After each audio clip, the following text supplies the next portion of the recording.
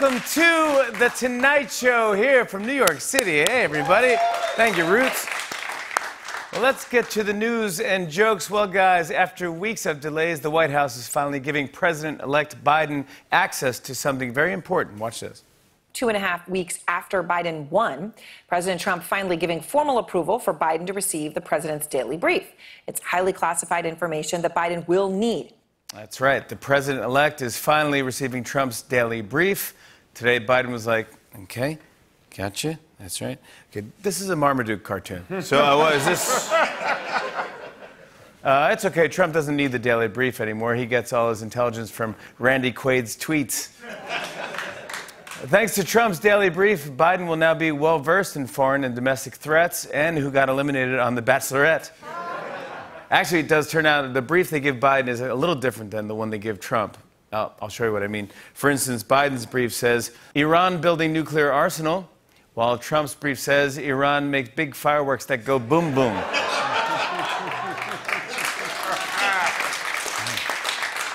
Next up, Biden's brief says, Norway experiencing harsh climate change, while Trump says, soon Olaf will be a puddle. And finally, Biden's brief says Canada extends border restrictions with U.S., while Trump says Americans betrayed by believers. Just a little bit. Even though the transition has already begun, Rudy Giuliani is still trying to overturn the election. Today, he talked about voter fraud at an event in Gettysburg, Pennsylvania. People were pumped about the event, not to hear Rudy's speech, just to see what's going to leak out of his head. It's almost Thanksgiving. I hope it's gravy.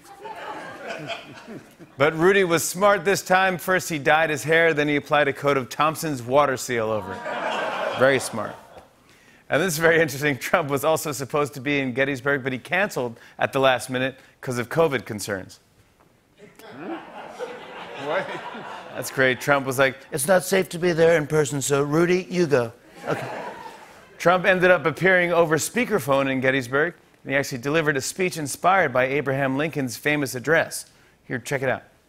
4 seasons and 7 total landscapings ago, the liberal media brought forth on this continent a news so fake, conceived by the haters and losers, can you believe it, folks, and dedicated to the preposition that every person, woman, man, camera, TV was created equal. Okay, I got it. That's it.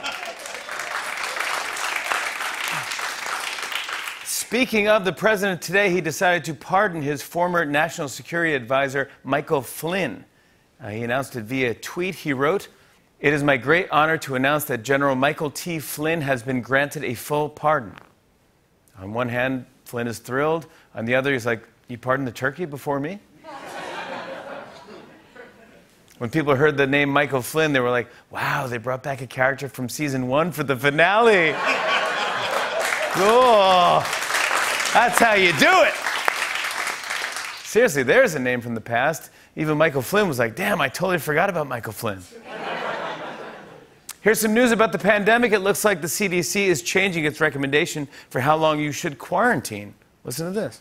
The CDC is reportedly set to shorten its quarantine recommendation. It could go from the current 14 days to between 7 and 10 days for those who might have been exposed to the virus. Yep, this isn't based on science. It's just that there's nothing left to binge on Netflix. We already watched the chess show. We're good. Oh, if you're doing some cooking tomorrow, you better listen to this. A popular kitchen appliance is being recalled. Take a look. Sunbeam is voluntarily recalling nearly 1 million crock-pot 6-quart multi-cookers. The company says the cookers can pressurize when the lid is not fully locked, and that creates a burn hazard. Anybody who watches This Is Us was like, a little late! Yep, people knew something was up when the only button on the crock-pot was good luck. Hey, did you see this? There's a live-action movie about Clifford the Big Red Dog coming out. And today we got our first glimpse of Clifford, but some people are complaining about how he looks. Let's take a look. Oh, no. Clifford looks like a soccer mom's teeth after a pitcher of sangria. Apparently, people were expecting Clifford to be Heinz ketchup red, and what they got was Hunt's catsup. And finally, check this out. A woman in Minnesota put some old pears in her backyard, and I guess they got fermented. Because look what happened when a squirrel ate one. This squirrel out in Minnesota accidentally got drunk when he ate a fermented pear. The homeowner says that she threw out some pears that she found at the bottom of her fridge. The squirrel got into the pears. Luckily, he was fine. Walked it off and came back in the morning, was ready for more. That's going to be everyone on their Thanksgiving Zoom tomorrow. On and on and on. I said, and it's on.